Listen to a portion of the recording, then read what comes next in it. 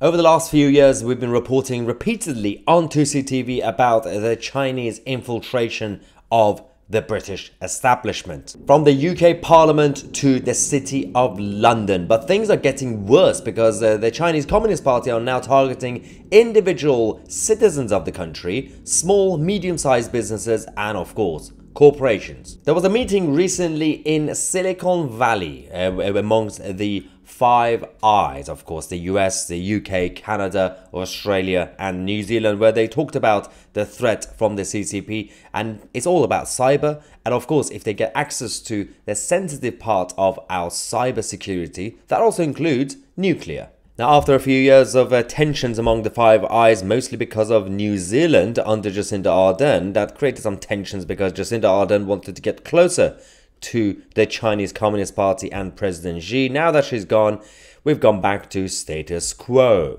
According to the head of MI5, Ken McCallum, more than 20,000 people, ordinary people in the United Kingdom, have been approached by Chinese agents online and of course in person as part of epic scale espionage efforts. And of course a lot of people have been falling for this, and this is becoming a big problem. One individual, as we reported in the past, was Gwaine Towler. Gwaine is a good friend of mine, and he was actually a part of the communications team. He was the head of communications for UKIP and Nigel Farage a few years ago.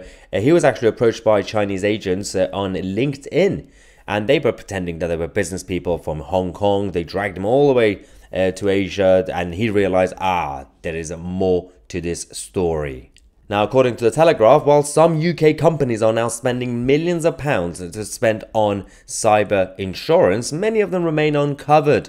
Most vulnerable are businesses who are small and medium-sized in Britain, according to Jamie McCall, who's a cyber research fellow at the defense think tank Royal United Services Institute. He said, a lot of organizations just don't view it as an important risk, particularly smaller companies. They might think, a cyber attack is something that happens to someone else, or it's something that only happens to large corporations. Now, of course, we know it's not true. Until now, we've been more worried about Chinese agents approaching people in real life, in the offline world, as we call it nowadays.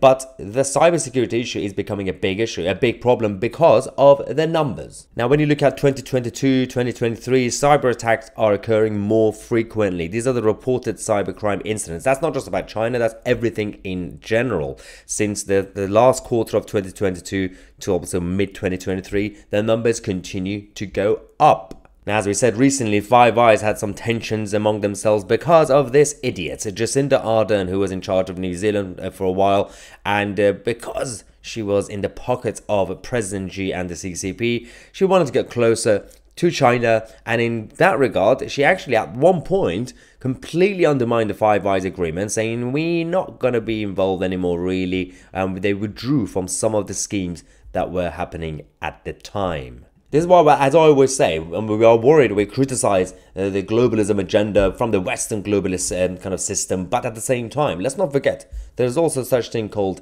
the Eastern globalist agenda as well, led by the likes of China, and they are actually, instead of actually completely rivaling the Western side, they are infiltrating the Western side, they are bringing in the Western politicians, let's just say, and they are completely undermining everything that we stand for. Then that's how you actually create division, where people in the West are more busy attacking each other based on toilets and pink hair and a unicorn and all that nonsense, instead of actually looking after our national security. Now, let me know in the comment section if you've had to deal with any cybercrime, or if you've ever been targeted in the past. I'm Tousi, and we are the media.